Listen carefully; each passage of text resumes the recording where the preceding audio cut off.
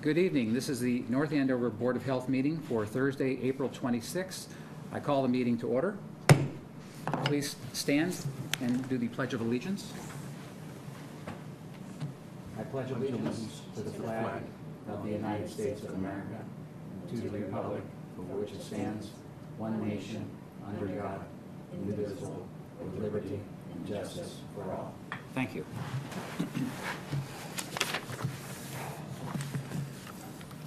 Okay, so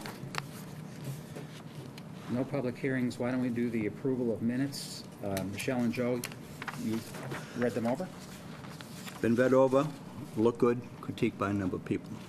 Yes. Okay. Make a motion to approve the minutes. Second? All those in favor say aye. Aye. Aye. It's unanimous. Minutes are approved.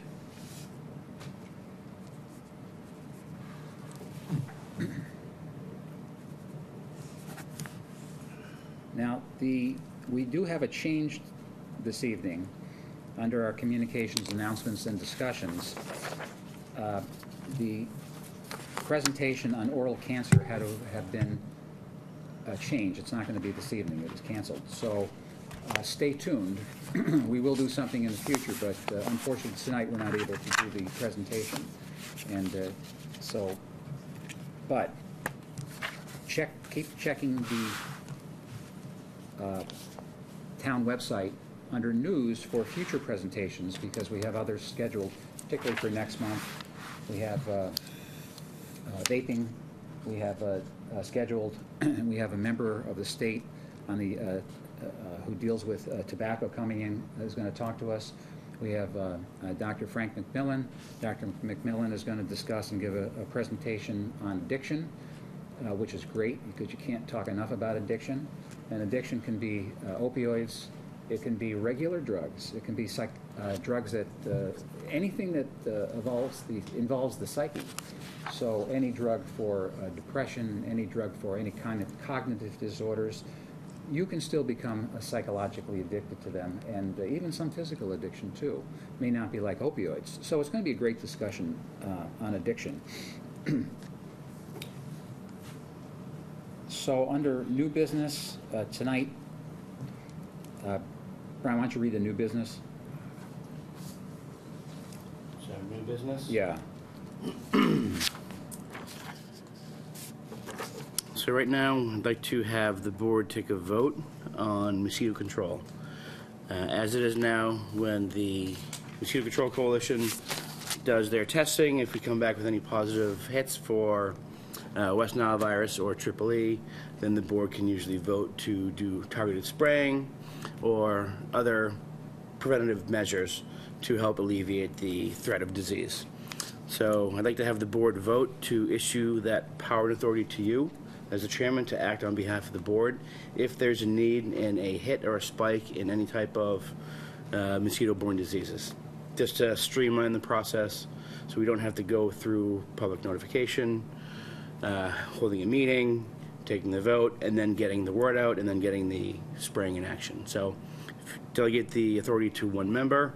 If it happens, we can discuss it with mosquito control, find out what the best course of action is, and then take that action right away. Okay, so if I did get a call from the Northeast Mosquito District saying that we have a problem in town and we need a spray, Yep. then I can let everybody know. I can authorize it on my own. Yep. But I can make sure I understand, and then make sure everyone else understands why we need the spray and what really the emergency is. Exactly. Okay. And a lot goes into that with working with mosquito control on the species of mosquito that it is, where it was found, the numbers they've been seeing of that specific species, and the season. So different species of mosquitoes peak at different times. Also, different species of mosquitoes feed on different types of prey. So some only feed on mammals, some feed on birds, some feed on people, and vice versa. So, and that's how the disease transmits from the bird population to the human population to other reptiles, amphibians, things like that. So depending on the species, the numbers they're seeing, where it is, and the season it is, all comes into play when they make their recommendations and we discuss it. So. You know, so far this year, it's been a strange, super cold in January, warmed up in February, strange weather in March and kind of strange weather for April. And I mean, I know you're not an entomologist, and I have not a lot of knowledge of the mosquito population, but you know, looking out the windows and getting out of your car, you see thousands of baby mosquitoes just hovering above you. And I'm wondering if, and I don't know this answer, I'm wondering if the weather, the way the weather has been, if this is going to encourage a larger population of the mosquitoes. I don't know. There's no direct answer to that because certain mosquitoes need certain types of habitat to breed and multiply. Other mosquitoes need a different type of habitat. So, for instance, one of the mosquitoes in the salt marshes, for example, will breed when it's flooded and lay their eggs, and the eggs don't hatch until the water recedes and the land becomes dry, then they hatch. So if it's flooded, that mosquito won't hatch and you won't get that species to become a nuisance or a threat of spreading disease. Other mosquitoes need the water, breed in the water, and they hatch in the water and then fly out of the water. So if that dries up, then that mosquito species does not hatch, and the larvae stay in the mud, and the eggs stay in the mud until it floods again. So you have different mosquitoes requiring different types of habitat. So some mosquitoes may peak, while others are really low, depending on how much flooding, where the flooding is, and obviously the temperature comes into play as well. So there's no way to predict that. It all depends on which season it is. Spring, early summer, midsummer, late summer, early fall have different waves of different types of mosquitoes. So if we have intermittent rain once a week or every week and a half, we're going to have probably a higher population. Exactly. Because we're just feeding the population to breed and to come out. So if it's really wet now, but then it dries up, Yeah. certain species won't actually hatch and they'll stay in their hibernative state until it floods again. So it depends on what happens going forward. You may have a really bad spring, but if it dries up and there's not a lot of rain in the early summer, then the populations may die down. And for those of us that have vernal ponds on our property, that is a pond that is there when it rains and disappears when it doesn't rain. Watch out, because this is going to be a rough And there are mosquitoes season. that would utilize that habitat where it's flooded and then it dries up. And then when it dries up, all of the eggs will hatch and the larvae will come out and... And unlike lakes and ponds and streams and brooks and so forth, if you have a vernal pond, you don't have the fish, the amphibians to eat these eggs, these mosquito eggs. Right. There are a lot of it can be rough. invertebrates and insect larvae that feed on the mosquito larvae that go through the whole food chain. Yeah. So even river mosquitoes, if the rivers are flowing and full, the mosquitoes that are in their banks won't hatch because they'll just be washed away. They wait until it dries up and you have your mud type of habitat, and then they'll come out of the mud. Yeah. So it depends on what kind of mosquito you have and where they are. Well, talking about the food chain, I haven't seen for the last bunch of years that many bats. Because bats eat mosquitoes. Yes. And I don't know if there's a correlation there, but years ago when I moved into North Andover, I used to see a lot of bats, you know, at dusk and so forth. Yeah. And I don't see them anymore. Not that much. These little brown bats that hibernate in caves in Vermont and New York and elsewhere, they went to, well, a number of years ago, they had a fungal attack that killed like 95%. And they were disorientated. They were flying out in the wintertime. And the bats, you know, around my property, particularly in my barn, they, for all practical purposes, disappeared. But there were a few of them last year, and I expected there are going to be a lot more this year. And I have a problem with them. I mean, at nighttime, they just fly around eating mosquitoes. Well, that's the good part. Yep. So one interesting thing with mosquito larvae, a lot of people see unused pools that are self-contained and holding a lot of water. Believe it or not, a lot of those don't have mosquito larvae because the other insect larvae eat all the mosquitoes out. Water striders, caddisfly larvae, other insects that are predatory will eat all the mosquitoes out of the pool, and there'll be actually no mosquito larvae. So I've had mosquito control go out and actually take samples in like abandoned pools and things like that, and they won't find any. They've been completely cleaned out by the other larvae Wow. that are trying to survive. Now, During the year, are we going to have the Northeast Mosquito District come down for a short presentation? Or I what would do you- like to schedule what that, would you- actually. I've okay. already thought about reaching out to them to see what their schedule was for later on this spring. I was thinking maybe the June meeting, but if Dr. Trowbridge he couldn't be here tonight to do his presentation, so that may get pushed off until June. Yeah. So maybe July, Yeah. if you think that'd be appropriate. I can That's reach fine. out to them. Mosquitoes are good till mid-August, early Yeah. September, rather, excuse me, mid-September Yeah. latest.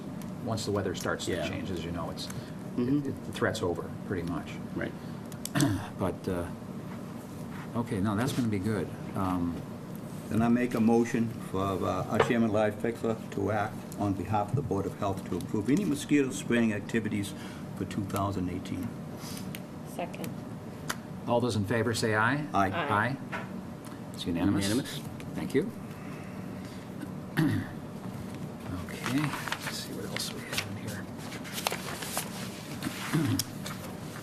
Why don't we go over the department reports, Brian? Okay. So this past month was a shortened month with school vacation. So some of the staff members took the week off and had nice vacations, and now we're all back. But so for the past month, for meetings, we did a regional, which is our 3B Public Health Coalition, met with an EDS subcontractor who's going to be helping us to revamp our emergency dispensing site plans. This has been in the works for a while since we did a drill last October, which was basically our annual flu clinic that we set up with the high school. We used that as a tabletop drill and a functional exercise. So we planned it out ahead of time, and then when the day of the clinic came around, we used that to basically practice setting up an emergency dispensing site with staff, volunteers, and timing and things like that. So we kind of mapped everything out, went through the exercise, and then had to document all of our findings and if we had any gaps, questions that we kind of maybe arose during the functional exercise, and met with a contractor a couple weeks ago. She's going to be reviewing our old EDS plans and taking into account the gap analysis that we kind of performed and helping us create a new, more proficient emergency dispensing site plan for any type of mass vaccination clinic or dispensing medications, things like that. So that was one very productive meeting and little working group that we had going on. So that was one of the things we did this month. We did have our regular regional Public Health Coalition meeting where we are discussing the next round of fiscal funding for the next fiscal year starting in July. The Public Health Coalition in this region was, for the most part, level funded. We did take a little bit of a hit in some of the operating costs that we usually get from the state, but it was minimal and can definitely be absorbed. Did one regional opioid meeting with MVP ASAP, which is obviously a very long acronym. And that's the board of the directors met a couple weeks ago, and we are working on a little reorganization of the entire working group. I know some of the original board of directors are stepping down and moving on. They're retiring and kind of moving away, so they won't be able to be involved anymore. Met with the rec department on our running program called Youth on Track. That is going to be our first annual running series starting at the end of May. It's going to be, actually, I think the mid-May. It starts at May 16th, I believe. So it's a new program that we have that Caroline and I worked on and presented to the rec department. We have about 50 members, kids, signed up for the new program. We're going to be running around Reynolds Field and learning about exercise and physical fitness. They're going to be timed on quarter miles, and they're going to do it every week and try to improve on their scores. We have the rec department getting us volunteers from like the track team and high school students to help out with teaching the kids how to stretch and proper form for running. We're also going to have a table with literature for nutrition at the site as well, and that's a 6-week course. So it'll be once every week for 6 weeks, and we're really looking forward to that. And hopefully it really takes off And we can do a fall series as well. Then every year we'll do a spring and fall Youth on Track running series. So we did a site visit around the track, where we're going to do it at Reynolds Field, kind of mapped it out, took some measurements. I'm going to do some official measurements with the DPW and get an exact foot, like number of feet, so we can do a quarter mile and half a mile. I also met with Dairy Queen reps. We're going to be opening up a potential Dairy Queen over at Quick Pick. Great. Yep. And we also had a... What was that? Is it just for the summer that they're opening? No. Or is it? They haven't built it yet, so it's just in the plan review stage right now. They just got the application, and I've met with them about what they would be required to submit. Yeah, but will they be open just during the summertime, or is it year-round? Do you Probably know? year-round. Yeah. It's going to be inside. So with Quick Pick and the new barbershop restorations over there, and obviously you get the pizza shop and everything, so probably year-round. But we'll see how that goes. Well, another place for summers to go to. Yes. Good. Hey, listen, growth is That's good. why I asked if they Yeah. could be open year-round. Yeah, yeah. We need business. Well, a lot of students go there after school every day. So they definitely have a market and a clientele and close walking distance. So that's really good. We did actually have a meeting on getting all the running program supplies together. So we're going to be getting some tents, some tables, T-shirts, the medals, the bibs with the numbers on them, cones and all that stuff all set up. So that's well in the works right now. We did do one training. It was an all-day training down in Fort Devens. It's the Department of Public Health Community Sanitation Seminar, which they hold annually. And this year was big in terms of recreational camps because they just redid the regulations for the first time in like 30 years. So they just came into effect. They're brand new. There's a lot of changes, a lot of updates. We will be having a camp come in applying for a variance at the next meeting. One of the new regulations in the camp regs is staff counselors have to be on board any transportation buses that go to and from site at the beginning of the day and the end of the day, which causes a problem for one of the camps that does that because they have a contracted bus company come pick up a bunch of campers and then brings them all home and then goes back to their base of operations. The regs now mandate there's a staff member from the camp on that bus. Well, that's going to pose problems. So the bus company would then have to go back to the camp to drop the camp counselor off after he does his route, which they didn't budget for staff time, and they already had the contract signed with the bus company. And all the funding's been determined, all the prices for the camps have been determined, so this would really put a hardship on them. So they're going to be applying for a variance at the next meeting. Which, What was the purpose of having a counselor stay on the bus till the last person is dropped off, and then was it additional supervision. additional supervision? And it's not necessarily for that they have to stay on the bus and then get dropped off. It's just that's how it works out. The regs mandate there's a counselor on the bus whenever it's off-site with the campers on there. But the way it would work with the end of the day drop-off or beginning of the day pickup, there has to be a counselor on the bus when they pick the kids up, and then at the end of the day when they drop all the kids off. So to do that, the bus would have to go to the camp, pick up the counselor, go pick up all the kids, drop all the kids off at camp, then at the end of the day, pick all the kids up with the counselor, drop them all off, and then drive back to the camp to drop the counselor off. So it's one leg on each end of the trip, Yeah, and have to go back to the camp. Wow. So next year it will be incorporated into their procedures, their staffing time, and their transportation budget. Do we need to update our regs in any, you said all new regs came down for the state regs, but do we need to? We don't have any local regs for camps.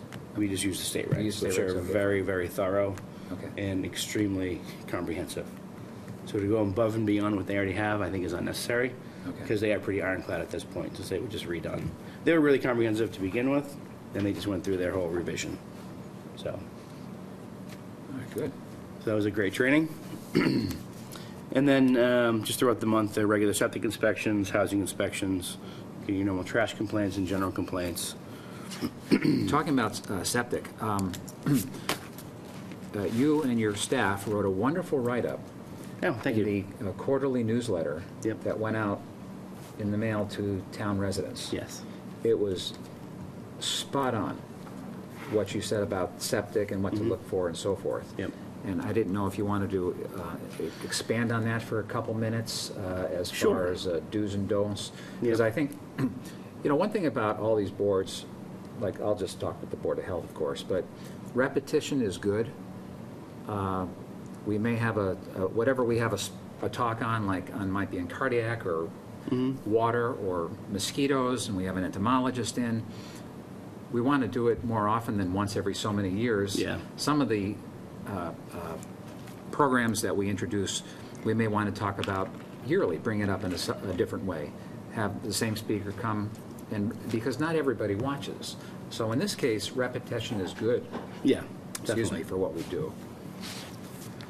So, all right, essentially, what people need to know about septic systems, and we get a lot of calls coming in from residents that just move in from the city or from out of town that have never had a septic system before. They move into our country and they're on septic, and they don't even know what it is. Most people think that your septic system is just a tank that's out in the yard. That is only one minor component of your entire system. So what a septic system is it's a system. It's a series of components that take all of the wastewater from your house. They put it into your septic tank and it settles. And you have your solids and you have your oils and grease that float that basically get separated in this tank. Because what happens is the middle layer of just call it the gray water or black water, comes out of the tank right up by the top, but below where all of the things float. So whatever's floating, your grease, your oils, your hair, stays on top. Everything that's solid goes down to the bottom, and bacteria and microbes process this, and they eat it and digest it, create septic acids and things like that. But what it does, it breaks it down to its chemical components, basically. And the effluent black water goes out of the middle of the tank, up towards the top, but below that top layer, goes to a box. Oh, okay, so it's not like, I'll say the water. The Yes. water rises to the very top and then drains out into the leachate field. It There's a goes out T- below the there's- top. There's a baffle there. Correct. There's a T and there's a baffle inside the tank that keeps the top layer from going out of the tank. Okay, that's why It doesn't go down to the bottom layer, but just takes out the middle portion of the tank and takes that water that's, all of the solids have been taken out, floating or sinking, so you just have pure liquid at this point. That goes into what's called the distribution box, where it's a smaller box, but that's where all the different pipes come out of. So Okay. one pipe goes in, and say 2 to 4 to 5 to 6 pipes can leave this little distribution box where it distributes all of your effluent out into your leaching field. Your leaching field is the most expensive part of your septic system. It's the biggest and has the most material. And what that material is, it's your pipes, and then below your pipes is crushed stone, and below the crushed stone is several feet of, it's called septic sand.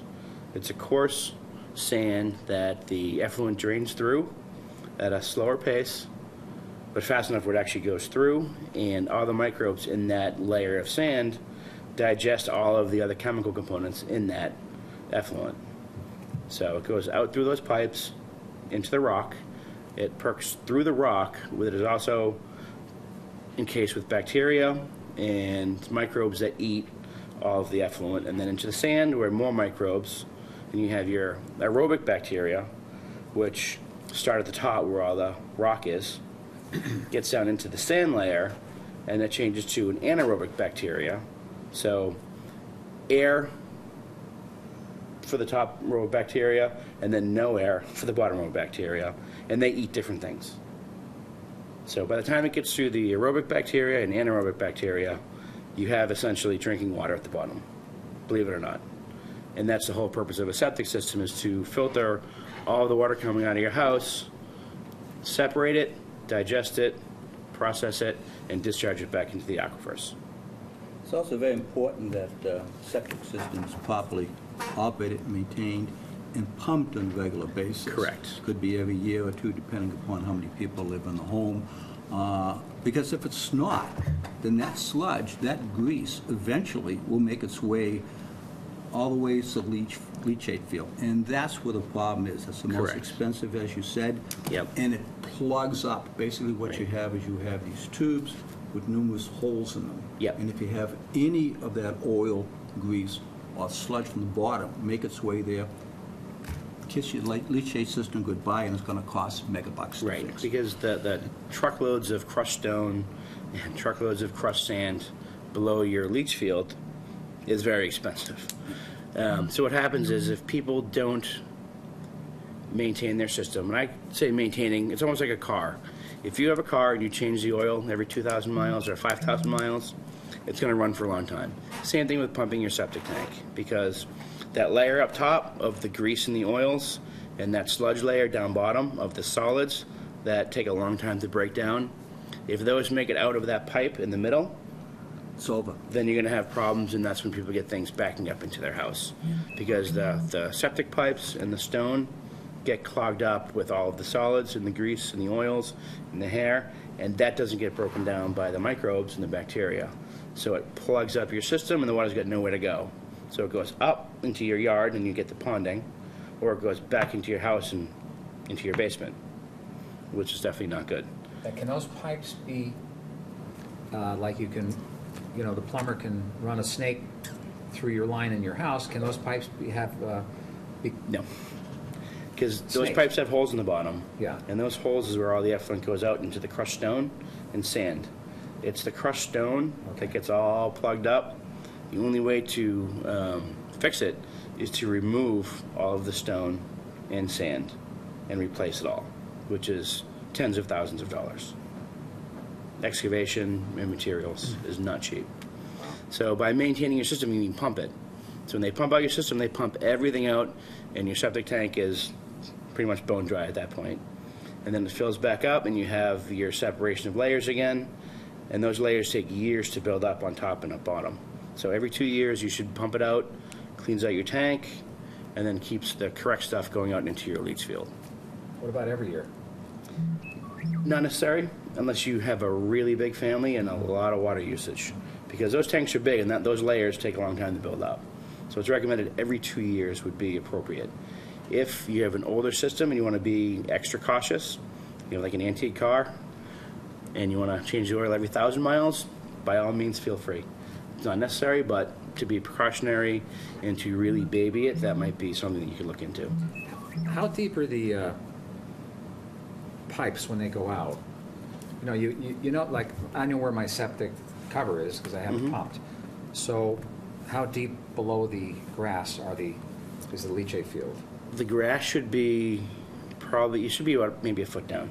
A foot down. Because you have on top of the pipes and the crushed stone, you have pea stone, which is very, very small crushed rock on top. And then on top of the pea stone is your loam and your grass. Okay. So that could be 9 inches of loam, 4 inches of pea stone, and then your grass. Because I mentioned that, and I ask because it's important that people realize that you don't drive cars or heavy equipment. That's why I asked you, because Yes, I wanted everyone yeah. to hear it, over the leachate field, because you could destroy the whole thing. You can crush the pipes. Right. They're just plastic pipes. Granted, we mandate Schedule 40, which is a thicker PVC pipe, which can handle some weight, maybe a car, but I definitely wouldn't drive a big truck over it or heavy machinery, definitely not. Once you crush your pipes, then you block them off where they get crushed. So if you have a 50-foot long trench as part of your septic system leach field, and you crush it off halfway, you've just removed half of your field where that would absorb all of the effluent. So you cut your system life probably in half, maybe even worse. I ask these questions because I want people in the Yeah. other side of this table to hear them too. Yeah. Sometimes people will leave their faucet running by mistake, or their toilet will run and the stopper just won't shut, you know. That is a very good Stop point. everything off. So it runs and it runs, and at what point can it affect your septic system where it can't handle any more fluid going out? If you have a leaky toilet or a leaky faucet and you have a septic system, you should fix it immediately. Septic systems are designed to accept so many gallons per day, and one leaky faucet, and then your showers, your dishwasher, your cooking, your cleaning, and the leaky faucet can tax that and go beyond that designed flow per day. And what that does, that will completely flood out your leaching field, and it will have nowhere to go but back into your house. So once that happens, all of the effluent and all of the sludge down bottom and the hair and the grease and the oils, there's so much water going in, some of that gets washed out into your leaching field. And that can help destroy your leaching field. Another thing that is very important to know is garbage grinders.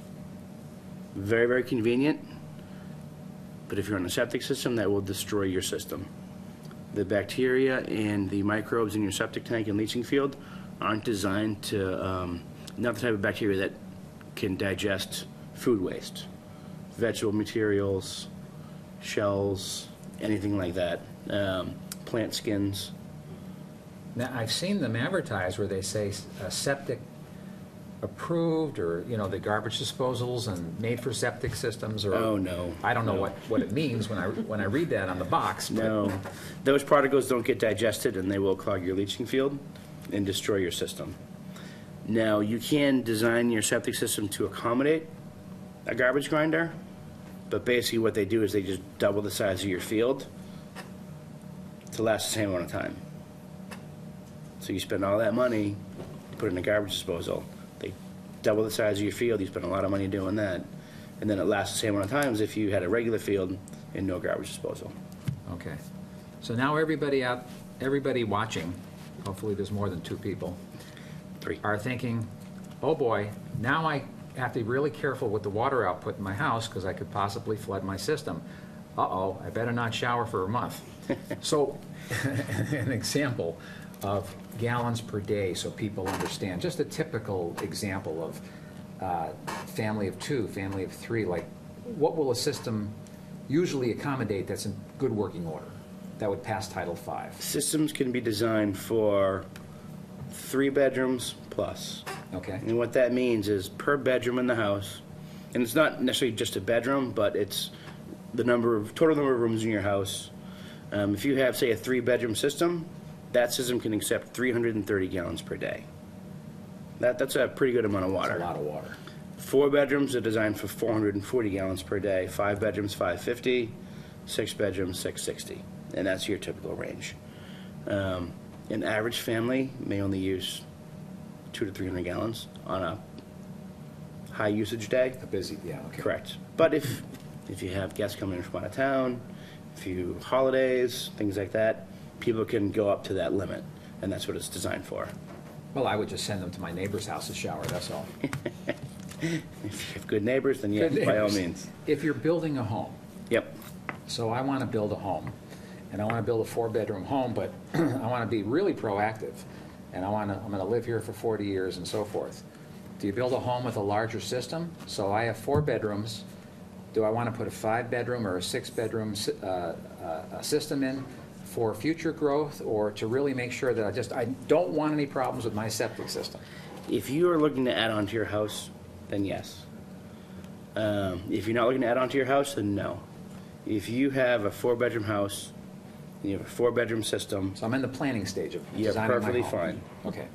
If you want to add on to your house and finish the attic, add on a big great room above the garage, a master bedroom, 1st floor suite somewhere off the back, then that gets tricky. If you know you're going to do it, then plan for it accordingly, because we have a lot of people coming in to us now that they just bought a house, they move in, it's on septic, and they want to add an addition on.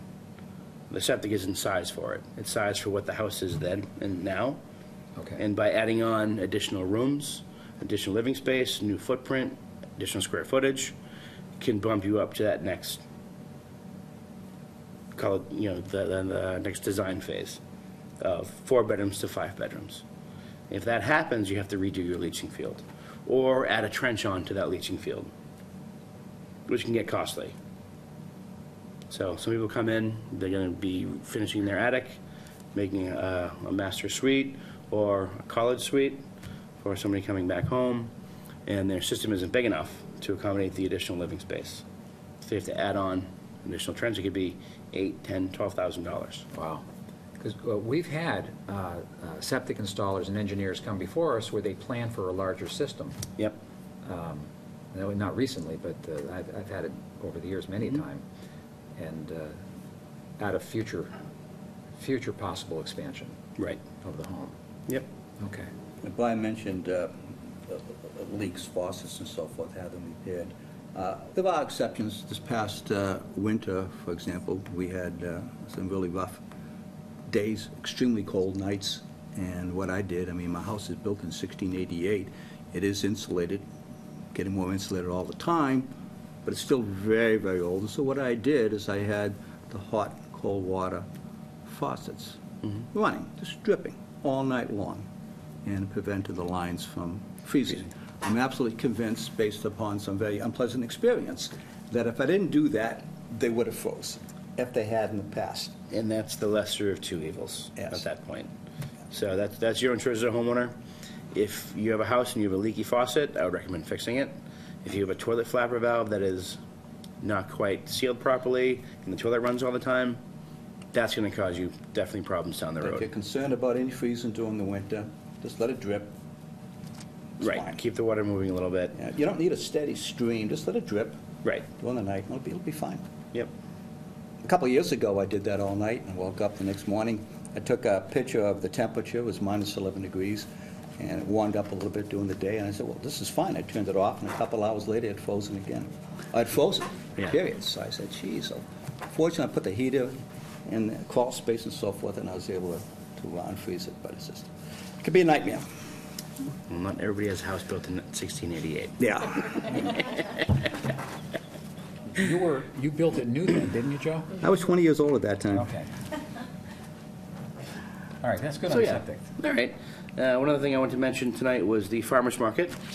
We are starting to receive applications for the food vendors that will be doing the farmer's market, which is starting this June, I think the end of June, if I'm not mistaken, into it goes 17 weeks this year. So there was a huge turnout last year. People loved it. It's coming back again. They are expanding it this year as well, and they're adding the artisan market as well, which will be down off of High Street. So there'll be crafts and things like that off of High Street on Sundays, and the food vendors and the other vendors where the original farmer's market was. So they're expanding it this year. Wonderful. So I know we had talked about what to do with the fees this year. I know last year we had waived all the fees just to see how it went and get them up and running. They attracted the vendors in. It was a huge success. I had spoken with Phil DeCollegieri regarding the fees again this year, and I think we decided that it would definitely be appropriate for the vendors to pay their temporary permit fee. We know it's going to be successful. It was a great year last year. We anticipate it's going to be the same this year. It's worth them to pay the $35 fee, which pays for our staff time, our materials, and our weekend inspections. We will do a series of inspections throughout the course of the summer. Obviously, the first day is the most important, getting everybody up and running with the way that we need them to be. Minor education comes into play sometimes with some of the out-of-state vendors coming in. Once you get that taken care of, then there's a few spot checks throughout the course of the summer. So just to cover our consultant time, staff time, and materials, I think the board should not have to waive the fees this year, and Phil agrees with me. Yeah, I mean, I agree. Then there's parity in town for all the other events that are going on. It's, Yes. and, you know, the first year, brand new, let's track and Yep. what we can. And in fact, Joe recommended that last year to waive the fee, and it was a good idea. Yeah, And it definitely. attracted a lot of people. And, but we still have our costs involved in regulating and maintaining what they do. Yes. So- And we didn't charge them last year, but we still did the inspections and Right. all that, but it was a success. I think this year, $35 temporary permit fee for the entire farmer's market is a fantastic deal for them. Okay. All right, thank you. So, Pneumonia shots? was that, Joe? One other one, I don't see it here, in the senior center. Immunizations, pneumonia vaccine clinic, Monday, May 7th, 9 to 2. is on Caroline's monthly report.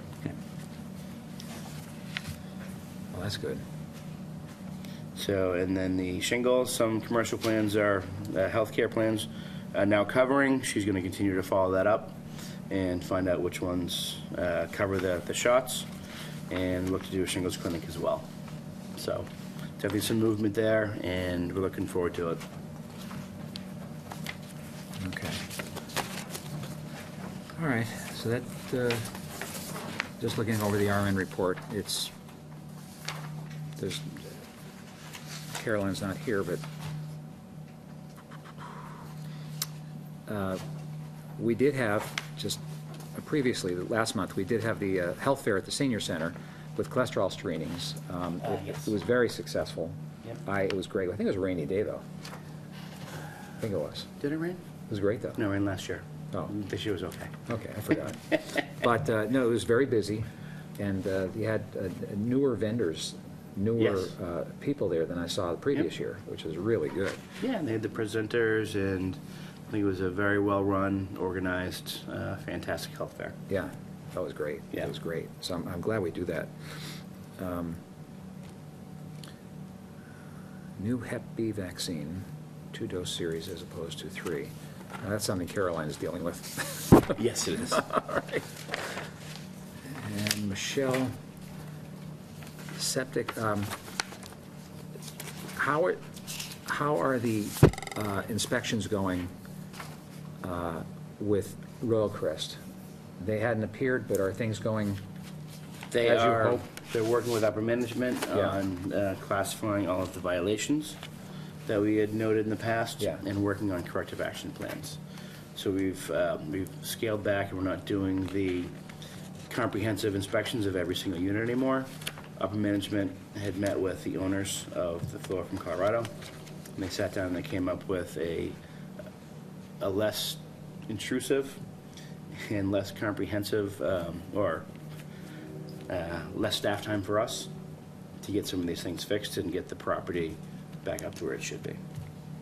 So we're still working with them on timelines and prioritizing the things that we saw and extrapolating those violations throughout the entire site. Okay. We still have trash truck companies that aren't permitted? Probably. That would be my guess, yes. So the police are looking to add some staff time on there to enforce it. And I've spoken with one of the officers who does a lot of the enforcement, and he said he was going to be out there helping us get these things enforced. Why aren't they permitted? What's happening to delay their, They're not getting, are they not sending the information into us for review? correct. And they're out of town, we can call them, we can email them, we can send stuff to them. If they're not getting pulled over, that there's no reason for them to pay us money. Things have changed then over the last couple of years? They were pretty good about it. There's only a few that are out there that are smaller companies that don't come into town a lot, therefore they can slip through the cracks a little bit, Yeah. but they need to get pulled over. And they're going to, I thought they were going to be doing more enforcements last month, or have the police been doing? They have done some They have done, enforcement, okay. yes, and they have Okay. pulled people over, but it's not their everyday Yeah, routine. yeah. So they can't dedicate a lot of time to it when they're short-staffed too. Yeah, certainly. It's hard. So I like to encourage them. Get me a police car, a hat, and a siren, I'll pull them all over. You know, that would be a sight. That's not right, and it's too bad, but you're right. The only way to force the issue is to pull them over and ticket them. Right. You're right. And We Wheeler can't force them to Brader, pay. Wheeler Brader does a really good job with sending people to us Yeah. that aren't permitted. And they catch a lot of them and send them our way. So some of these companies that only have one truck that comes to Wheeler Brader every other month, when they find them and they see them, they send them our way. Now, Some of them, like I said, do slip through the cracks. there is a large company that I know that isn't permitted. Is there a reason for it? You know, I don't want to bring it up, but is it just, we don't usually sit back and just let and we're not soft about it. So Right, why, we're not. why aren't they doing their due diligence and sending in their information or something? We can reach out to them again and see what we can do. Why don't I call? Yeah, I'll do it. Okay. Okay. I'll take care of it. So, none of their trucks are permitted? I'm not sure. Okay. Probably not, no, because their whole company would be if they got all of their Okay. stickers. I'll call and I'll take care of it. Okay. I'll deal with it. I would hope that as time goes on, we eliminate this regulation altogether. I mean, I haven't changed my mind since I've been a member of the board here. There was nothing like it anywhere else in the United States, to the best of my knowledge. We tell trucks, private industry, where to drive through our town. A reason is because we can, and we had concern many years ago with these trash trucks. They're going through neighborhoods and so on and so forth, but there's nothing like it anywhere in the United States. If I'm wrong, I'd like someone to show me. The police have more important things to do. I'm surprised they spend any time on it at all, to be honest with you. I'd like to see this regulation disappear. Going forward, there's going to be further changes in our board. Maybe that would be the opportune time to do it. That's up to you. Well, this is, I don't vote. this, I think this was part of the entire process It was happening, issued- is that there was permitting and Yes. maintenance of the roads. So that would be kind of hard to do, since the whole, But the selectmen would have to be involved with this, too. Yeah, it was part of the side assignment that was Yeah. granted. And I'll be glad to Right. speak with them on this. Okay.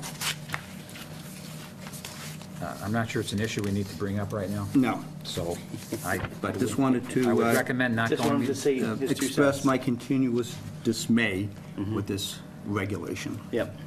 period. I would recommend not going up before the selectmen with this now. I have no intentions of going Thank you. in front of them. Take your time. Thank you. Saying sometime in the future, perhaps, but not now. Okay.